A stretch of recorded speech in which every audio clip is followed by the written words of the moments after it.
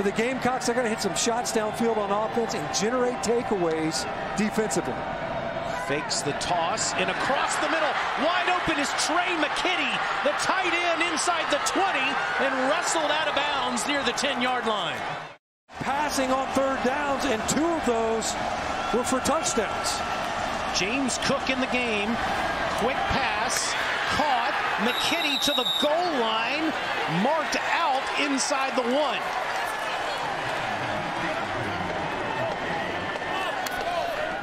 Him out.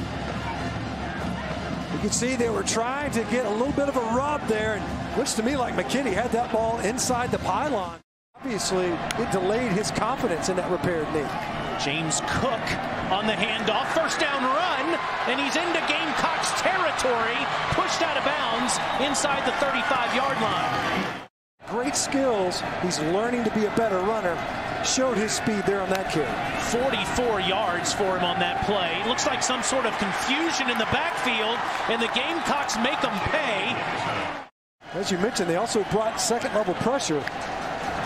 It's a loss of 6 on the play. Daniels will try the right sideline, and that is caught by George Pickens. Incredible catch on a one-on-one ball over John Dixon.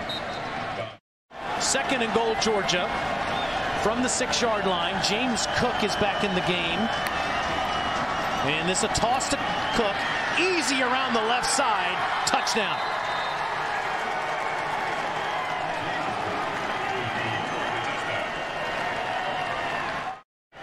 Did you see, once again, a couple of fold schemes, pin and pull at the point of attack. Starting tomorrow for the Jets. Tua's thumb is banged up. This is a handoff to McIntosh, and McIntosh has the first down as Zapile carries him past the 45-yard line.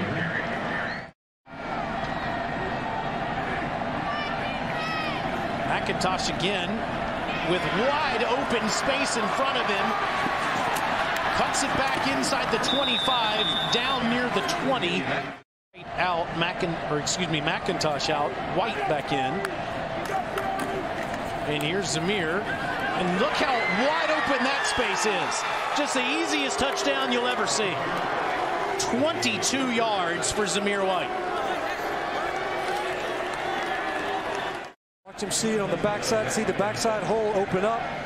Jamari Salyer did a great job getting up. JT Daniels knows it. Doty, little trickeration back to Doty. Down the field, caught inside the 20-yard line. It's Nick Muse, the tight end. He hadn't done much offensively. Handoff, fake reverse, flea flicker. Well, as we mentioned, one of the most physical runners, a full house backfield. And the give goes to Harris easily into the end zone, following those two fullbacks. Adam Prentice and Javon Gwynn both lined up in the backfield. Last week, to move Sedarius Hutcherson over to the right side, bring in an extra lineman. Alert the back out of the backfield. You got James Cook in there as well. Daniels with all kinds of time. Takes too much time, and finally is sacked by Zach Pickens. PI giving him a fresh set of downs and picking up a free 15. At the 40-yard line, back to Harris again. Kevin, first down run into Georgia territory. Try this 40-yard field goal to make it an 11-point game. Fifth-year senior from Mount Pleasant. He's had an outstanding career. He's got one heck of a leg.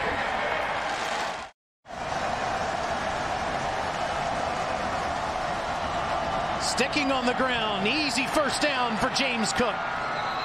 He did step out of bounds at the 32-yard line. Talent is not the issue. It's learning how to play the position fully. How about James Cook? Nobody touches him. Touchdown, Bulldogs.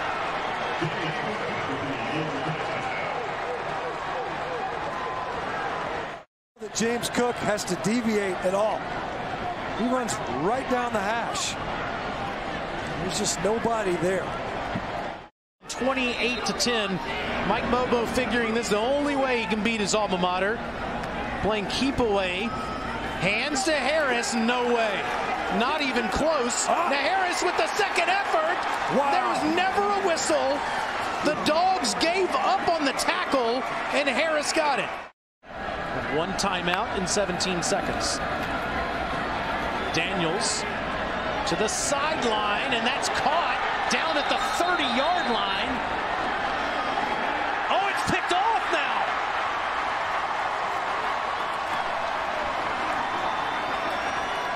How in the world did Jamie Robinson end up with that football? A little bit, but you see the shot that Georgia Jackson took. Well, that's how. What a great play. How about that? Jalen Foster was the one that jarred it loose, and it ends up in Jamie Robinson's hands. Georgia Jackson has this football. It sails a little bit. And Jalen Foster runs underneath it, and that's just enough contact. From his own 30-yard line with only 9 seconds to go in the half. Under pressure and sacked very quickly by Ojulari to end the half.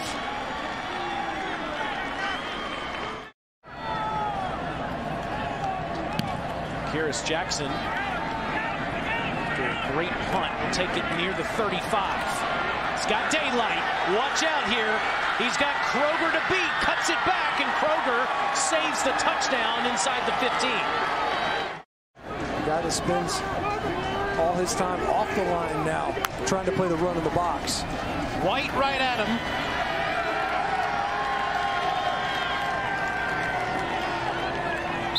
Touchdown.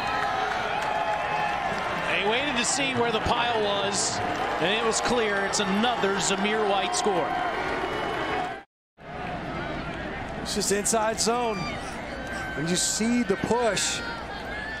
Local kid, too, from here in Columbia. Channing Tindall comes back, playing for Georgia, and gets the sack. And now under pressure again, ball's out, and diving on it is Dylan Wanham.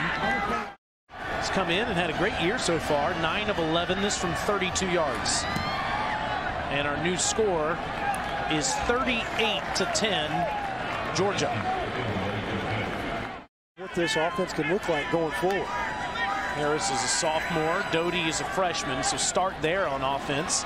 Senior Nick Muse has been a bright spot on offense this year, and he's past the 45-yard line for a first down. Missed a blocking assignment out there at wide receiver. Doty picked off. It's Campbell stepping in front, coming back the other way. Slips a tackle and is inside the 35-yard line. Plantation, Florida. He was on Jalen Brooks, and he falls off of coverage. Just reading the quarterback's eyes. Watch Luke Doty. He's trying to fit it in there, and Tyson Campbell just falls right. Aggies defense all over LSU tonight. Here, JT Daniels, first play of the fourth quarter. Hello, touchdown all the way to the end zone as it's Arian Smith. Smith on the Georgia touchdown. Smith looked like he was fired out of a rocket. Or out of a cannon, man. It's defense. He's played defense, played running back. He's returning kicks. Amos, he'll give him breathing room. Stays on his feet near the 35-yard line. See if they can keep their perfect mark, 2 for 2. Doty sprints out to Muse, a career night, and it's a touchdown.